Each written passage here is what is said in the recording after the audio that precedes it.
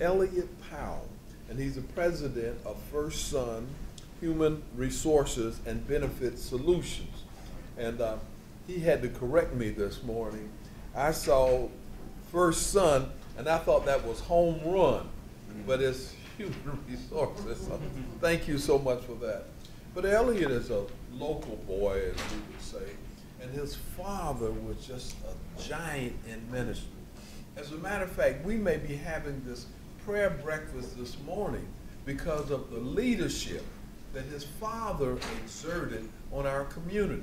And I first came to a prayer breakfast that his father hosted, and I just began to hear him talking about how much love he had for his fellow man, and it reached all the way to Africa and things that he was doing. And First Presbyterian has just been a major player, a catalyst in activating leadership in our community. And so this morning his subject is generational leadership impacting the world for Christ. And so we are excited about that, and to see him walking in his Father's footsteps. And sometimes we are looking for someone to be at a podium or to be in the pulpit, someone sharing the word in a powerful, but you know what I love about him is a personal commitment to each human being that he meets, that he is sharing the love of Christ and lifting them up. And I want you to know that there's not a time that goes by that he's not interested in what's happening in our city. And he has been instrumental in bringing something called professional employee leasing to our community. And he'll tell you more about that. But they're innovative and revolutionary concepts that he's brought. And we like to think of it as the second generation of some ideas that his father had been manifested in this generation. But I want you to know that the love of the Father that comes through the Son has touched us all. So this morning, won't you welcome my friend and my colleague, Brother Elliot Powell.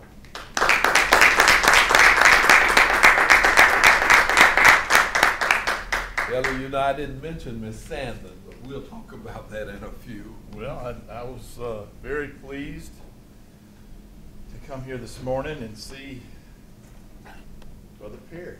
Yeah. Where'd he go? To get something to eat. Good for him. But my neighbor was taken care of for many years by Perry, and we definitely have a relationship. We've rekindled it recently. We've run into each other a few times, and just a gentle soul, and also obviously a very good musician and piano player. Good morning, everyone. Good morning. God is good. All the time. I've never given my testimony. I've been asked to give my testimony this morning, so it's kind of a interesting thing that I had to take some time and actually write down my remarks so that I would, first of all, keep it to a limited amount of time. Barry, how are you, brother? Good to see you again. Just recently saw each other, and I'm very surprised and pleased to see you here this morning. I had no idea that that was another one of your many talents. Yeah. And thank you, Bishop Redfern. Yes, we used to call you Red. Back in the day, it's an honor to be here this morning. But you've been a busy man. Just a little bit. Mark Twain once wrote, "Travel is fatal to prejudice, bigotry, and narrow-mindedness." And many of our people are sorely in need of on this account. Yeah. Broad, wholesome, charitable views of men and things that cannot be acquired by vegetating in one little corner of the earth all one's lifetime. Surely no one can say that about you, sir. Much less you being in one spot or in one little corner. Right. Maybe every corner. But I've always admired you. My father, in fact, did introduce me to Red many years ago through a Bible study group called Columbia Alive. This study brought together leadership of Columbia's black community and white community, and we broke bread and studied the Word in the name of Jesus, much like we're doing here this morning. That was groundbreaking. Back then, the churches had their walls around them, and they really didn't look outside those walls to build a community of Christians.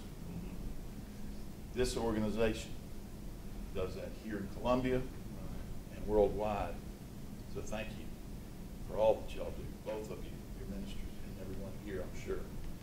I have to acknowledge Charlotte Berry, wonderful person. I work with you on Salvation Army Board, and frankly, what aren't you doing to help nonprofits and charities? You and your husband Joe are just very, very dear to me. I went to school with Gwen. What? We're Vikings, 2000, Wow. 1978 class. Which brings out the largest class, I think, in history of South Carolina. We had over 1,000 seniors in that class. Wow. That was the year before they broke the school in half and started Richland Northeast. And it's just now getting back to where it was, because we were a juggernaut back in the day. So it's good to see you. This Columbia Live prayer breakfast, every time we met, we were breaking down barriers, improving race relations, and it was really a blessing to see how that brought many of the churches in Columbia together and made us all realize that we have this common bond in Jesus Christ. Columbia Live and the men that I learned from, and this was decades ago, taught me the value of Bible study. That was a powerful effort. Most of the founders of that group have since passed, and my father went to the Lord in 2006, and I like to think of all those guys that have passed still getting together for breakfast. And hopefully they're thinking about us this morning and helping me specifically get through this. Again, this is my first time giving my testimony, so bear with me. Your theme today, a legacy of generational Christians. I can say my father contributed to strengthening my faith in Jesus Christ as much or more than anyone. And in the Presbyterian Church, we call this the covenant of grace. Many people don't understand why we baptize infants, but it's all to keep that generational Christian faith in the family strong. It's biblical. What's interesting about my father was only a few years younger. He was only a few years younger than me. So I'm 57. He was only a few years younger than me when he came to the Lord. But his faith was strengthened about how salvation worked by a friend. Many of you may know Jack Matthews. He's also passed. But Jack asked him one day, frankly, after a Bible study, he said, "Key, are you going to go to heaven, and why?" And my father looked at him strangely, like he couldn't believe the questions being answered. He says, well, to make a long story short, he discovered that it wasn't all the many things he was doing. He was very involved in his church, prided himself in going to church every Sunday. But Jack explained to him for the first time, strangely enough, that he could have a direct relationship with Jesus Christ. And he was on his knees crying in Jack's office when he left. He was a different man. And he took every opportunity he could from that day on to make sure everybody knew his new best friend. Anybody. Sometimes twice. Yeah. And my father took a lot of self-motivation, and it helped him much when he was able to bring some of the black leadership and the white leadership of this community together and break down those barriers. It's what's in here, not the color of our skin. And so I'm very proud of the fact that my father had such a big part of my strengthening my faith. John 3:3, Jesus is explaining to Nicodemus Truly, truly, I say, unless one is born again, he cannot see the kingdom of God. My father, and generally most Christians, have that moment. They can look back and surrender their Lord to the day where they surrendered their Lord to Christ, their lives to Christ, and their lives were suddenly changed forever. My story is a little different. Further down in John 3:6, it says, that which is born of the flesh is flesh, that which is born of the Spirit is spirit. My testimony is one where I can tell you that I was born on December 23rd, 1959, 2 days before Christmas, at the Providence Hospital here in Columbia. And it was shortly after that they stopped delivering babies over there, so I'm not sure how to not to take that personally. But continue on, Dal. Let's see. In that situation, it was not unusual to let mothers go home and have Christmas if they had small children. So they left me in the hospital for Christmas, my first Christmas, with the nuns. And I was told they made a real fuss over me. And I guess they felt a little sorry that I was there, so they made sure I was taken well care of. And I just think that's one of them. Maybe because the whole world and I celebrated both of our birthdays at the same time. I don't know. But I have always felt a connection and have had a relationship with him. I can't remember a time when I didn't have him to talk to. I didn't always listen, but he was loudest when I was bad. Continuing further down, John 7 and 8, John 3, 7 and 8. Jesus goes on to say, do not marvel that I said to you, you must be born again. The winds blow where they wish, and you hear the sound, but you do not know where it comes from or where it goes.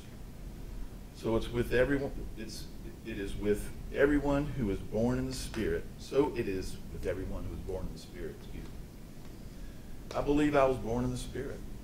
All right. It's an unusual thing. I don't know if I'm missing out on something, not having that moment when I came to Christ that I can share with you this morning. But I am blessed that he's been with me all my life. I have a personal relationship with him. I've always believed in him. I know who he is, that he lowered himself to my level, and if I repent, he showed me mercy in taking my sins into himself.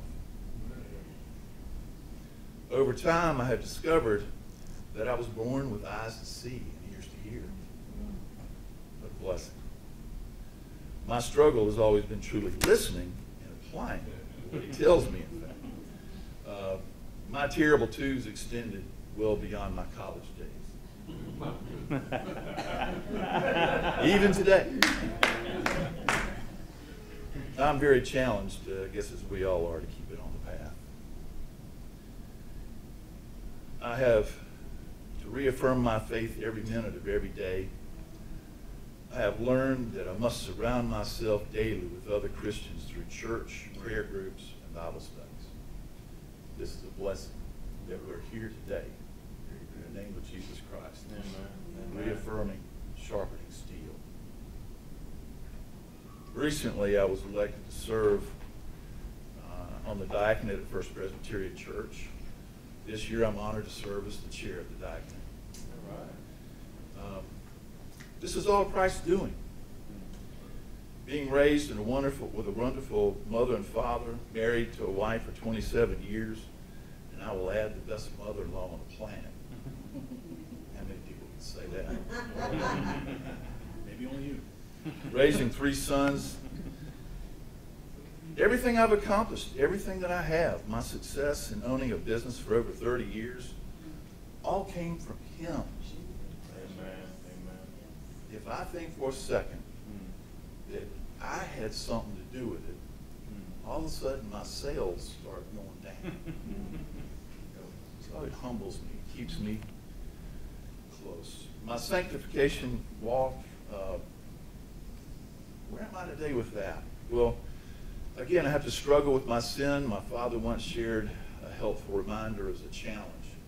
Faith, the word faith, the acronym, if you will. Yeah. Many of you know that that's a motto that we can live by. Forsaking all, I take him. Faith. F-A-I-T-H. Forsaking all, I take him. Yeah. Can I ever accomplish this? No.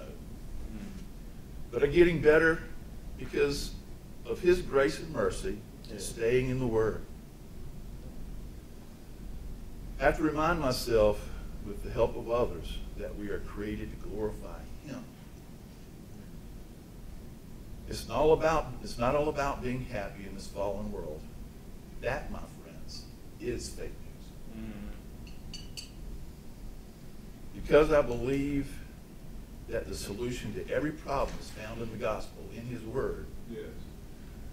I most often find myself ineffective when I'm trying to share his truth to non-believers. That scripture truth that just isn't always there when I need it. I have a wonderful summer lecture series at First Presbyterian Church during the Sunday school hour. And someone who gave a lecture a few weeks ago said something that stuck with me. He said, people who do not hear the music think the dancer's mad. People who do not hear the music think the dancer's mad. Can't you just imagine? We are all here dancing to the beautiful song of his gospel. But those who haven't been given ears to hear the music see us and think, we have lost our minds. Right. We don't deal with that, don't we?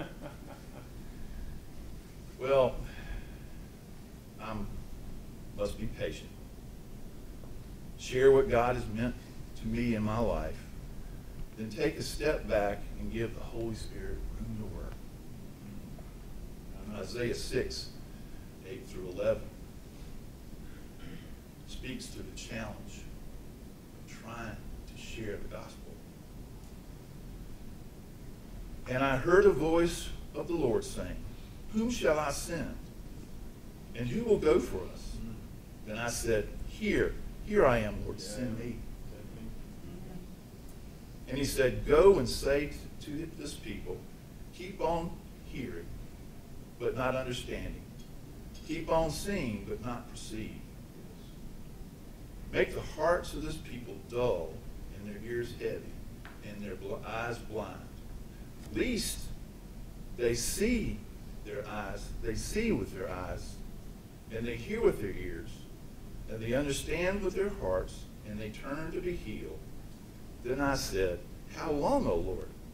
And he said, until cities lie waste without inhabitant, and houses without people, and the land is a desolate waste.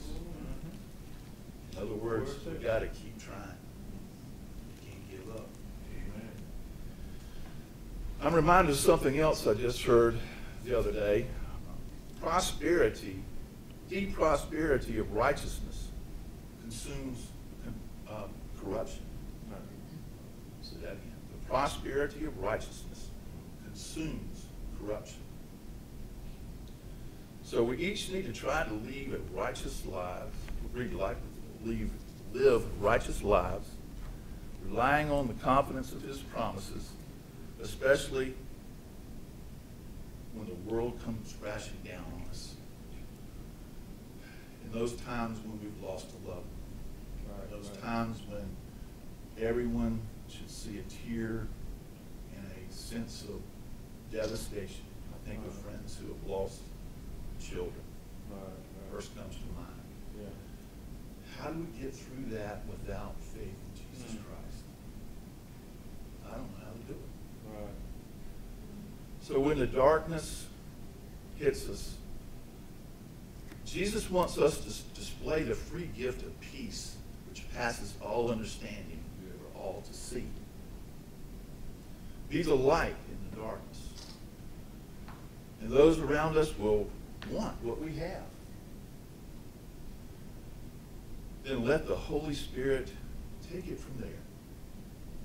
That's the thing that we really need to remember. We want to see that conversion. We want to take credit for that conversion. There's never been a conversion to the Lord by anyone else than the Holy Spirit. That Holy Spirit has to reside in your heart. So we ask the Holy Spirit to enter those we pray for who do not know Christ. Now, I will say this.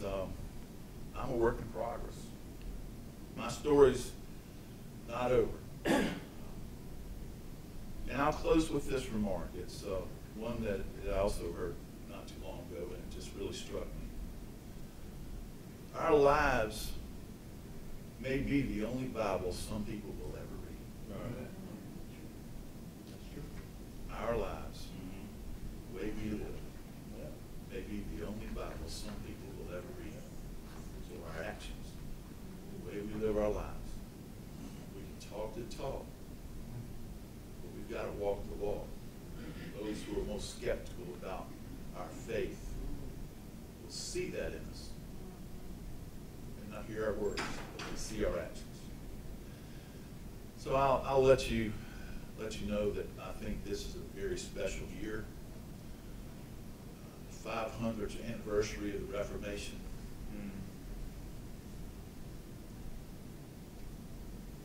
May we all pray that the over 2 billion Christians in the world will join in prayer for worldwide revival.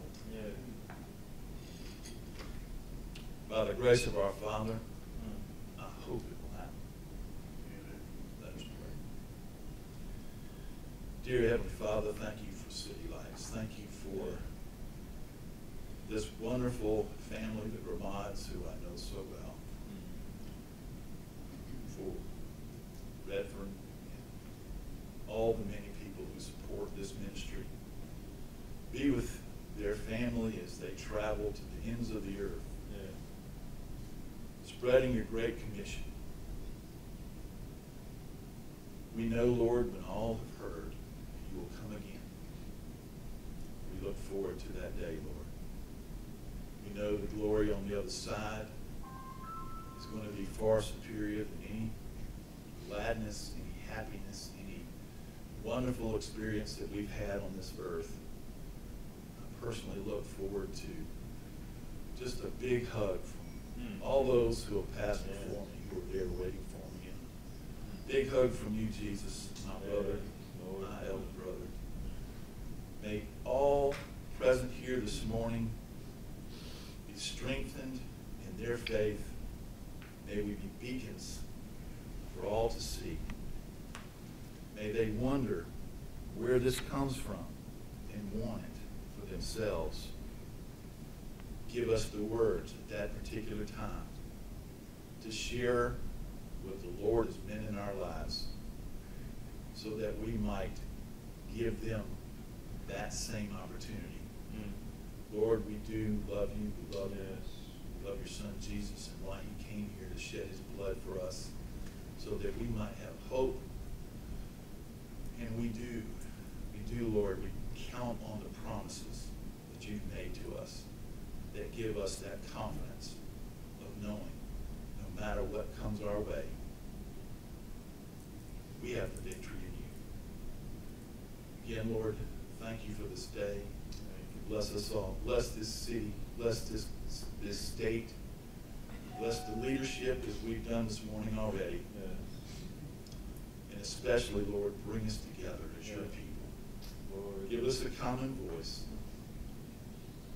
Break down the barriers that separate us. And at this time when the world, this nation seems so divided, so much of a threat, this revival that I'm praying for, I hope is spread to every single person on the planet. Hallelujah. We pray these things in your precious name, Jesus. In Jesus' name. Thank you so much. Brothers and sisters, I want to give you a short report before we close this meeting out. Reverend Ramon Balaguer and I went to Lebanon, Tennessee and met with Dr. Stephen Manley. As a lot of you are aware, we have something called the Ecumenical University. And in that university is the Cross-Style College. And Dr. Manley is our bishop in that area and our chief academic officer. Dr. Manley and his committee and team met yesterday with Reverend Ramon and I, and we are talking about building a college in Lebanon, Tennessee. We went up and looked at a piece of land that has about 6 acres and just about everything that we need. A wonderful building, 29 classrooms, a huge sanctuary, and had what they call an LMS, a learning management system, already installed on their computer systems. And it's about $4.9 million. But we've already set up the team to start the process of acquiring that property and building the Cross-Style College there. The members on the team acknowledge that Dr. Manley has been an itinerant evangelist for 50 weeks out of every year. He would be in a different church for the last 50 years. And he has come off the road and established a church and the college, and we have students there now. We have about 25 students who are attending there now. We also have a drug and alcohol program there for men and women who've had difficulties with their life. We have about 15 houses that we're housing them in. We bought the whole block. But Dr. Manley sends his regards and was incredibly encouraged by the things that you have facilitated in Africa. Our campuses in Africa, in Magamaga, Uganda, we've completed the multipurpose building, the Welcome Center. The architect has delivered us plans for both women and men's dormitory, as well as the cafeteria and the kitchen. And so those things are going forth.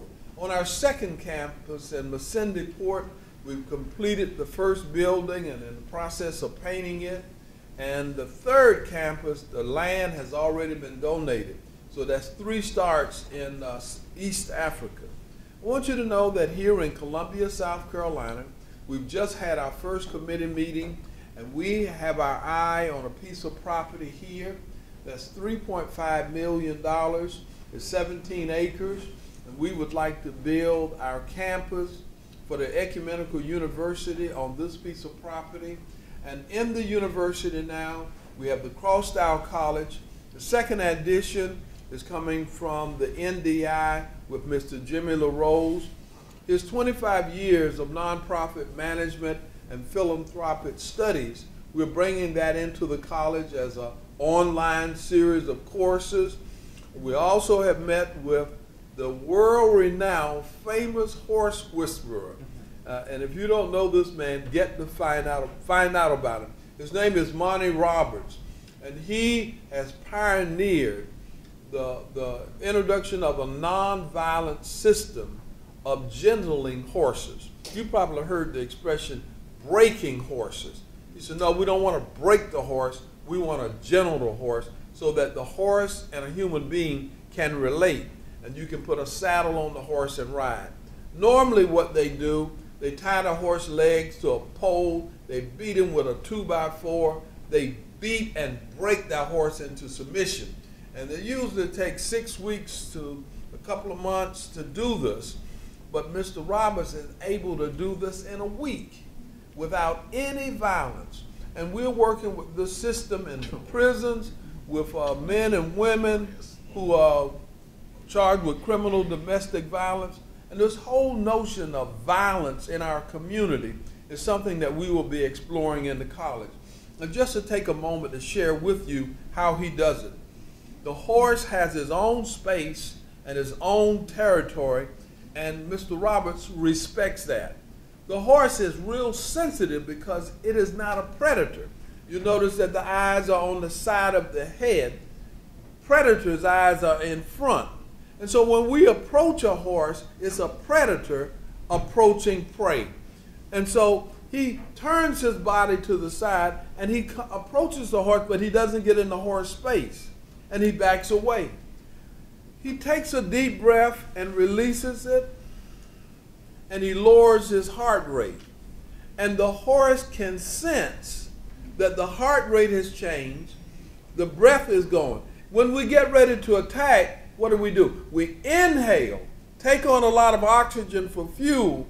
The heart rate goes up to pump adrenaline and blood through our stream, and we're in attack mode. But he's signaling to the horse, I'm not in attack mode. And so the horse comes a little closer, and they go through this dance of getting to know one another.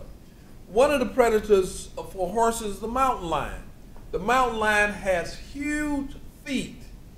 And when it spreads out its feet and those claws come out, well, it looks a lot like a hand. And so if you were to approach a horse like this, he's thinking survival and mountain lion, and he could hurt you. But it's just knowing the horse. And so we're taking these ideas and bringing them to our interpersonal communication and relationship. And so while we're going to have the Monty Roberts University for equine training, we're also going to be taking these principles of nonviolence and using them throughout the areas of social work, in prison ministry, and a number of other things. Amen. But I've met with Monty Roberts and his daughter. They were in Vienna. And somebody please tell me of those famous horses in Vienna. What are their names? Lippestein. He's there. They've been training horses for over 300 years. And in the same arena, they have called him to talk about new ways of training their horses without being violent. I know these horses from General Patton at the movie, but it's amazing what he has accomplished. The Queen of England has horses in her stable, and her men, horsemen, have to break them and train them. And she asked Monty Roberts to come over and visit with her and look at her horse operation. And he was over there for a week. She had 30 horses that they couldn't break. In 5 days, he gentled and prepared for riding with saddle and a rider. In 5 days, he did 20 horses. And so he has been knighted by the Queen and appointed her personal horse person. And so we're going to be adding that to the university. We have some great news for those who are interested in taking Greek. We have a gentleman who's preparing a course for 24 hours of Greek training in 2 sections, 12 hours each. So our students will be getting that. Some of you were here at the graduation, the commencement services, the baccalaureate services, and our annual convocation. And we had 8 graduates, the first 8 graduates in the U.S. to graduate. If some of them are here now, won't you stand? Amen. Now, they received an associate degree, our first associate degrees given in the U.S. Give them a hand. Now, they're going on in June of next year. They'll be awarded, if they complete the material, a baccalaureate degree. And we're just so excited about that. The work in Africa is going on. We have over 1,500 people who have graduated in East Africa. We talked with Aggrey Johnson, and we are building another church in Africa. There will be 15 churches in one building, and we have accomplished this, the first part of that deal, yesterday. And we'll be traveling to East Africa in December, and we pray that your prayers will be with us and for the work more than they are for us. We're expendable, but the work goes on. Elliot, you may have asked yourself, well, why me? In First Prayers, there's so many great speakers. Why me? I wanted you to know that not only are you a good friend, but a person that one can count on, that you've demonstrated leadership But I want you to know that you have a legacy that just has impacted all of the work we're doing. I had said at some point, back to Africa? I didn't leave anything in Africa. Why should I go back to Africa? But it was your father that introduced me to mission work in Africa. And the very first contribution that I gave, independent of all the other general funds that we have, was to your father and Chippy in Kenya. And I never knew that that one donation, that one act of him witnessing to me would lead to the work that we are now doing. And I want you to, every time you hear CityLight, know that your dad had impact and his legacy is left. We are also, at the beginning of next year, to fund some of these things, we'll be looking to families throughout the world, and the country in particular, to begin to think about how they can leave a gift to help us with the construction of these things. Buildings do not make ministry. Buildings do not make ministry. Relationships, personal relationships make ministry. Buildings and teachers do not make education. It's relationship. Jesus was an extraordinary teacher, not by just the content of what he taught, but the way in which he taught. Amen. So the one thing we want you to know, that these institutions that we're created have the basis and the heart of Jesus at the center, and it's relationship. We're not there to condemn you for all the work you couldn't do, all the things you failed to do, but we're to encourage you to grow stronger in the things that you are doing. And that there is a point to all of this that we do, and it is to have Jesus impact the world and make a difference. We want you to know that we're in Africa and Asia because there is conflict there. And we believe that our gospel, the gospel that we preach, is the only answer to conflict. When the Boko Haram, when ISIS is cutting off the head of a Christian, we stand as the new martyrs and say that we will lift the other head or turn the other cheek. It is not a war that we seek. It's not retribution that we seek. It is the peace of God that surpasses all understanding. So everything that we're doing, every prayer that we pray, is not just for those who are saved and comfortable in the faith, not for those who are just locked down in church. It is for even those who smite us, behead us, hurt us, harm us. We're praying for them, that they would come to the full knowledge of Jesus Christ. And there are many people in the world who have made God more of a valet. So, oh God, I need this. Heal me, fix me. You know that death is the permanent healing. Amen. But we are saying that, God, we want relationship with you. We want you to leave heaven and indwell us. Fill us with your very essence and being. And because of you, there's no manner of atrocity that we cannot endure. There's no manner of forgiveness that's too great for us.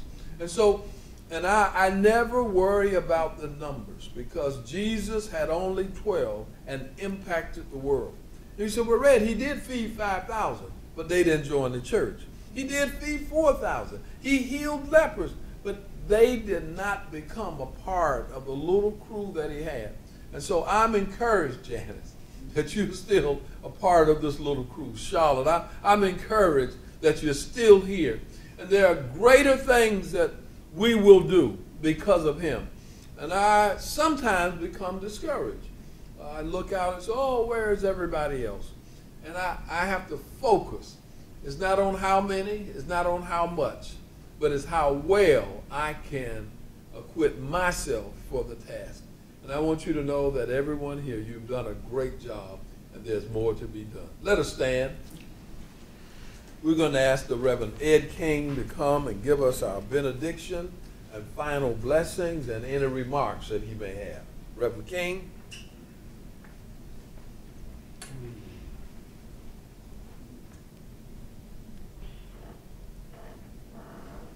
I have to say that I'm not very good at benedictions. I like to begin things. I don't like to end them. We can go on for another hour. That'll be fine, right? Maybe not. Maybe not. We might have things to do. Let's bow our heads. Our dear Father, we do thank you for this hour. We thank you for this opportunity to come together and to lift up your name and to lift up ourselves too, and lift up ourselves as we walk now into the new world before us. Be with us and God, and direct us in all that we do, and we know that you are with us always. For wherever the two are gathered together, there you are also. Bless us now and keep us, and go with us our walk wherever we go. For we pray these things in Jesus' name and for his sake. Amen. Amen.